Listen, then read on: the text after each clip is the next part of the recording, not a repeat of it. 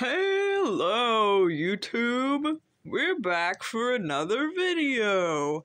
I'm Jake from Peyton B and their friend, and to my left, I have my girlfriend. Hello, YouTube!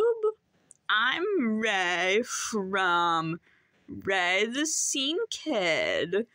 And to Jake's right, we have Peyton B from Peyton B and their friend.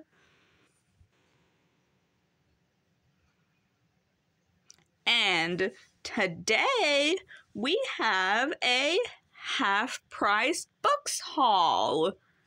It's a haul now? Sure.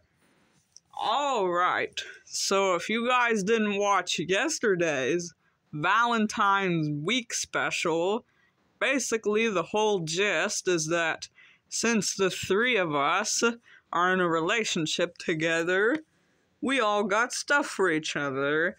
So we went and we picked out stuff for each other, and that's what we will be showing off today. Yeah! First, let's get everything out of there, and we'll set everything over here. There we go. Alright, so first, let's see what we have here. Alright, this is something that Peyton B got for little old me because he knows that I am a sucker for these daily, I don't know what you'd want to call them, honestly, like, here, it's show. See, it's like stuff that you read daily and it's supposed to, like, cleanse your mind or something, I don't know. And Baby got me a Cherokee-themed one. What? Themed? Since Peyton B is Cherokee and I guess wants to share their culture. It's so sweet. Aww. So, yeah, but see, I mean, this is what it is. Like, you know, you read a page daily for, you know, the corresponding day, you know, and stuff. Oh. Yes. So, thank you, Peyton B. I will, firmly enjoy this one. Yay. Alright, so, what do we have next here? Let's see. Oh yeah, this is what I got for you. It's the first volume of Initial D, because I know that you like classic mangas, and I know Initial D is, like, cool, so I got you this. Ooh. Yo, this looks kind of fly. Yeah. And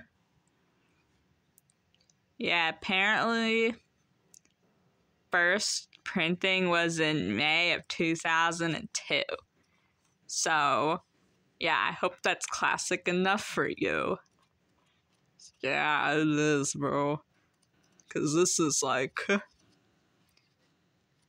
swagger. Honestly, y'all, I've never, like, watched Initial D. I just kind of know it from, like, the soundtracks and stuff, but yes, this will have its firm place within my, manga collection of old mangas that nobody seems to want to keep. Yeah, I would have gotten you, like, the other volumes, but, like, they only had this one. Oh. Alright, let's see what we have next here. Okay, so Peyton B got me these. Hey, wait.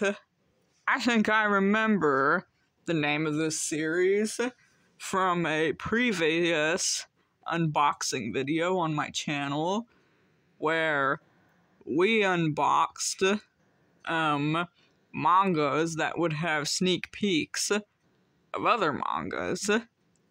Well, yeah, so now this here. First off, this does look like something I will enjoy. So, thank you, Peyton B. I'm sure I probably will. I mean, also, like, I'm digging this art style, like, I don't know, off the top of my head, it's kind of reminding me of Inuyasha, like, okay, like the manga guys, but,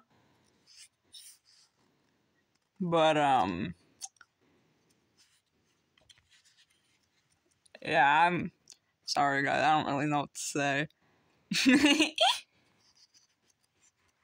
But,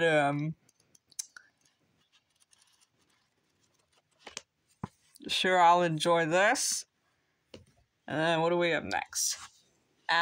Second volume. Oh, cool. So, Peyton B, how many volumes did they have there?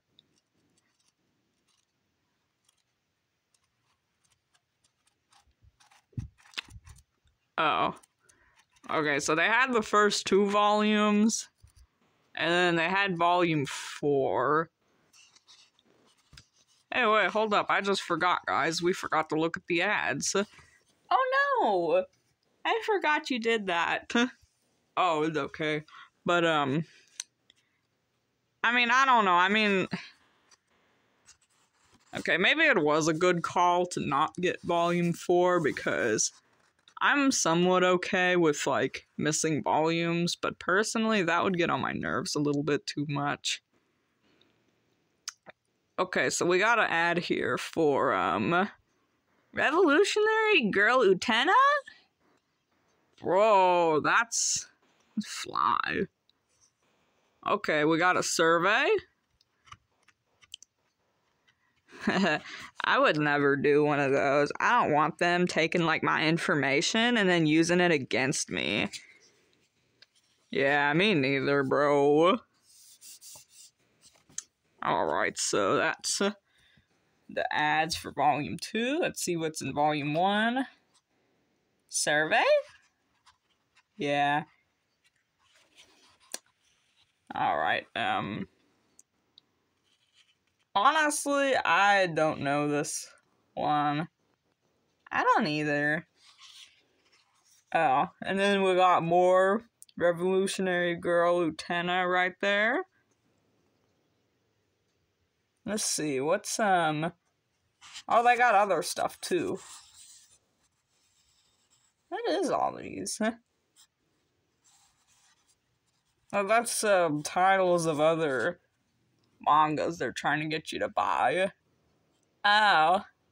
I only recognize, like, 2 of these. I recognize, like, 5 of them. But that's about it. Oh. Okay, let's see what they got in here.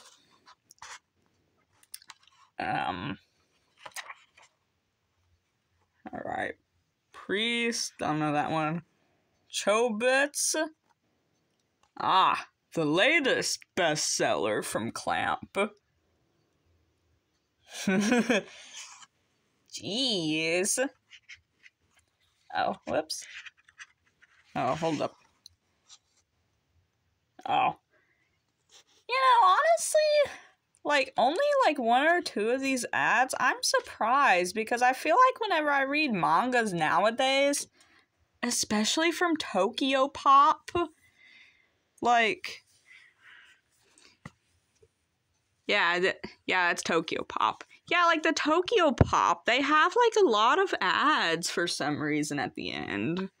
I know, right? Yeah, like, oh my gosh. Alright. This next one, I got for you, Ray. For me? Yes. It's, Volume 3 of Dork Diaries. Ooh! And it's the UK edition? Yeah. I don't know, do you have any of the Dork Diaries? Yeah, I have, like, a couple of them, but, like, I'm not really collecting them, though, so I don't mind that this one will be a little out of place in my collection. But, oh my gosh.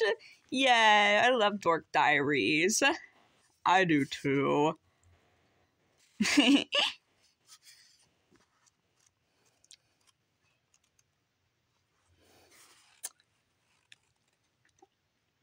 Honestly, though, comparing, like, the art style of this to, like, the newer volumes, you can tell it's changed a lot. Yeah, I mean, then again, though, 2009, I think, was whenever the first volume came out.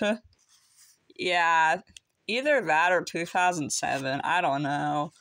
Like, yeah, hell, that was, like, 20 years ago. What? No, that was, like, not that long ago. Well, I don't know when it was, but it was not recent. Yeah, like, oops. Honestly, like, I don't know, if you compare this to, like, Volume 13, though, which is the latest one that I've read, yeah, like, you would definitely be able to tell a difference, though. Yeah, honestly. Plus, too, I'm just now noticing, like, the lack of illustrations.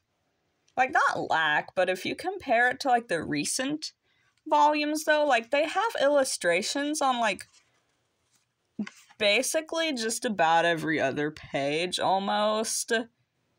And, like, also, too, they have, like, quite a few full-page ones.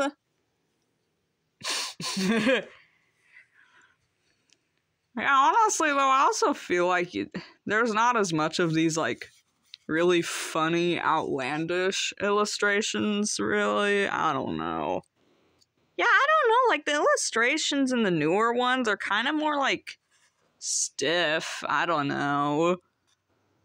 Yeah, they kind of they traded in creativity for, looking, I don't know, mundane. You know, like, I don't know.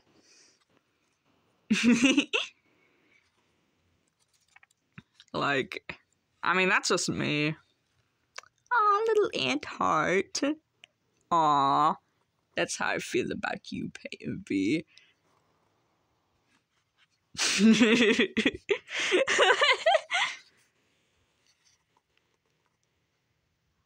Bruh. Honestly, it's so true.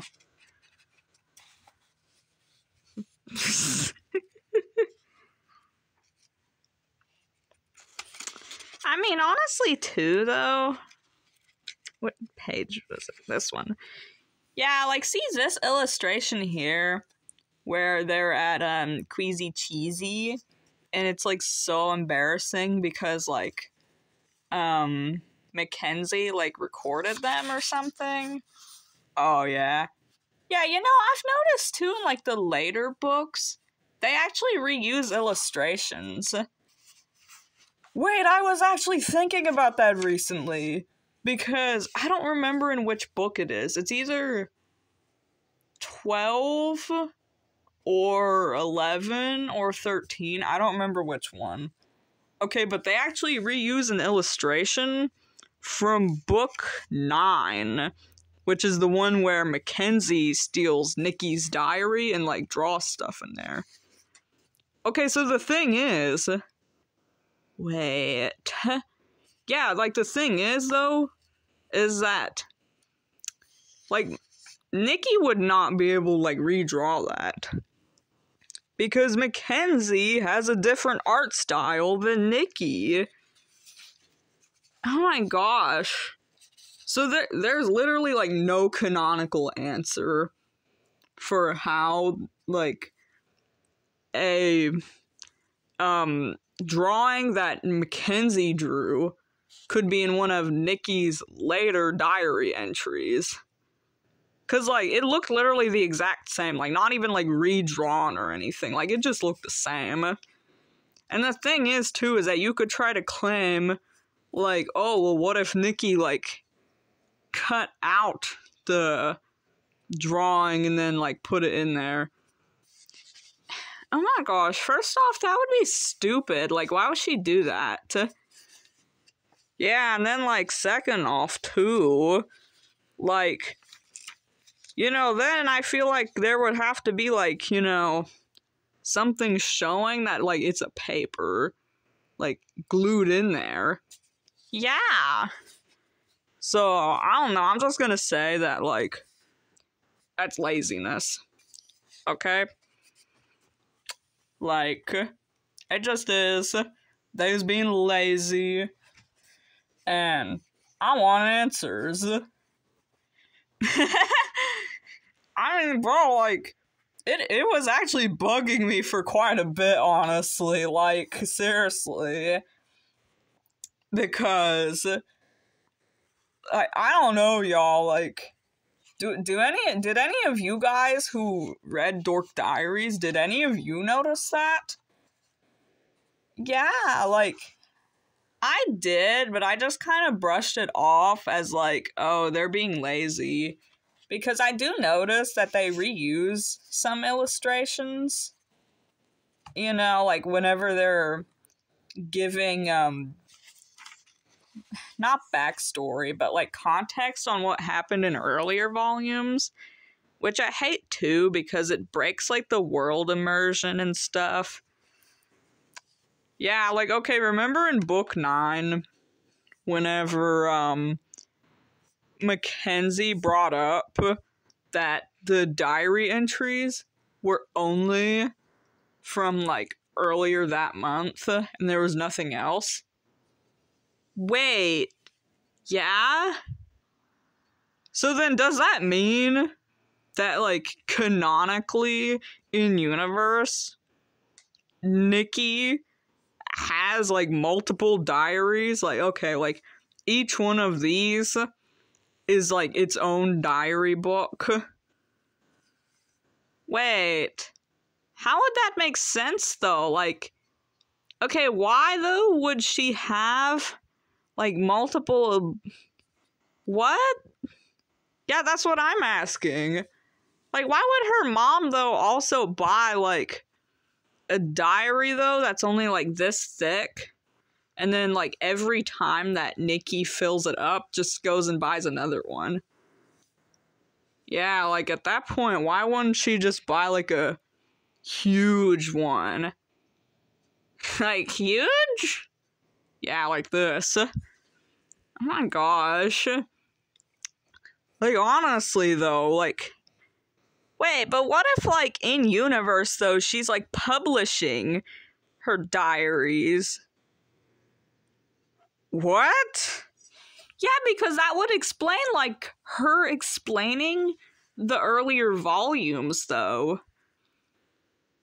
Yo. I don't know, maybe we should do a video of, like, Dork Diary theories or something. That would be so fun. I agree, we just wasted, like, 10 minutes talking about Dork Diaries. And poor Peyton B over here is probably wondering what we're talking about. Oh, yeah, because I know I read some of them with you, right? Yeah, but we didn't read, like, the full series together. Oh.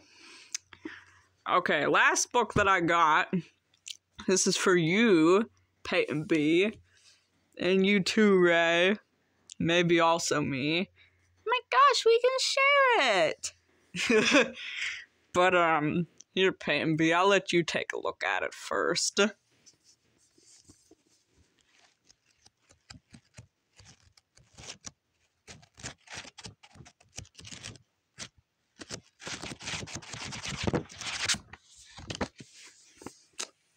Okay, so, Peyton B did not look at the title. Yeah. I don't think that she can. Sorry, guys, we do dark humor on this channel. But, it says, The Courage to Heal Workbook for women and men survivors of child sexual abuse. Oh. Oh, wait. That's so true. Yeah, man, I think that's what we all need. I have to agree. Honestly, though, the only thing that's kind of annoying me is, like, for women and men, though. Couldn't they have just used something, like, gender neutral that would probably take up, like, less space? I don't know, they could have also just, like, not put that, and then it would say just for survivors. Then it would kind of be less, like, word vomit. Oh my gosh. What? Bro. Agender and non-binary people?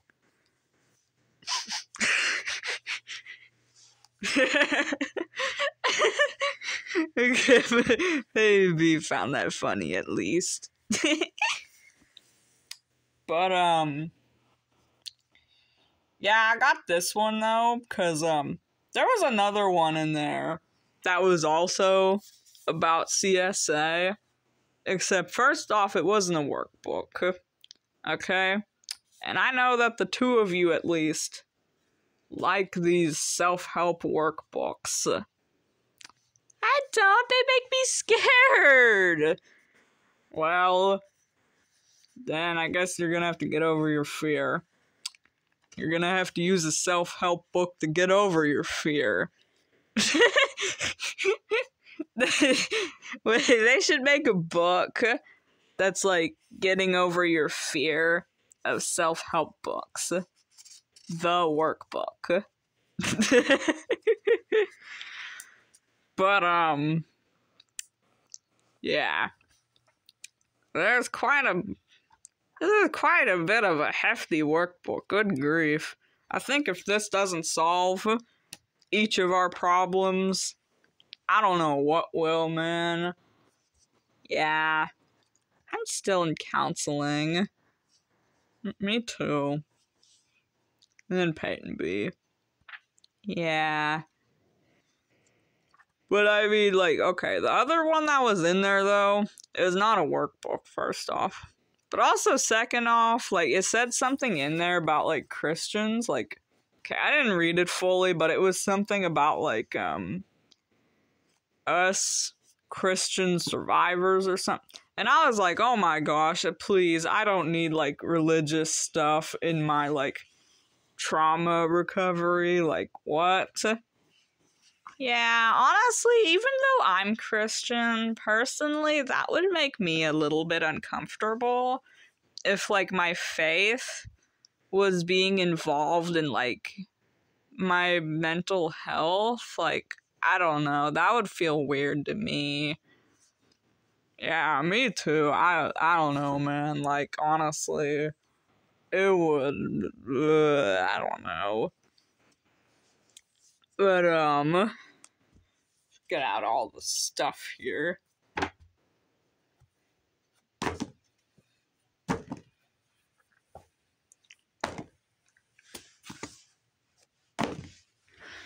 Okay.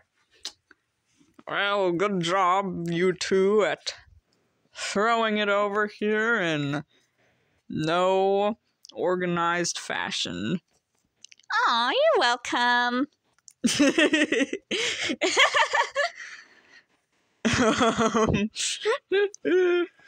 Oh, good grief, you two crack me up.